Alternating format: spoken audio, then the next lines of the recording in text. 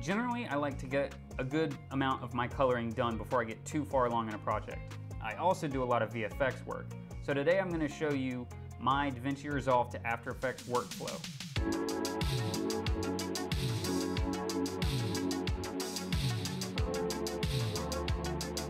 Okay, so pretty much you want to have a good bit of your editing done. It doesn't have to be 100% done, but close enough so that you don't have tons of clips everywhere. You kind of have everything exactly where you want it to be.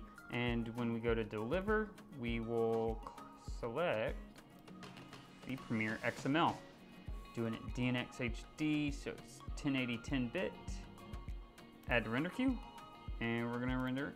So now that you have exported your XML, you'll open the XML in Premiere Pro, then save that Premiere Pro project as whatever you'd like in the same folder area. And then go ahead and close out Premiere Pro, and now we'll jump into After Effects. We'll go in here and import Adobe Premiere Project. Find it.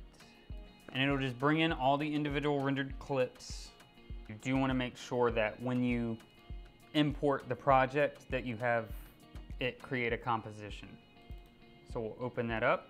So you will see here, you have tons of these little clips everywhere, shortened, and they have little tails so you can make them like slightly longer. So generally what I will do is I will duplicate it a couple times just so I can have smaller workspaces.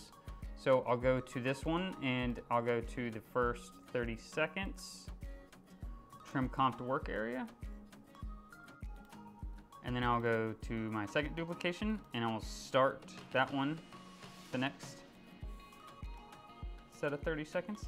And the game plan is pretty much just have sections for each part of the video. And then once you do that, pretty much to just clean up everything that's not in that range, we'll just delete all those. So now we have something a lot more tight-knit to work on. So I can pretty much work on transitions, special effects for just smaller sections. Now that you have your sequence edited the way that you'd like and all the effects done, there's two ways you can go back to Davinci. The first way that I do is I created these sequences the way that I wanted them, and I'm just gonna bring all those sequences back into Davinci all put together. I'm going to keep the amount of bit depth and all that stuff by keeping with the DNx HD. But if you're on Mac, you can do ProRes. However, there is a script that you can install on After Effects called RD Render Layers, and you just run that script and you'll be able to export a composition as individual clips. You have a little more wiggle room with where you want things to be.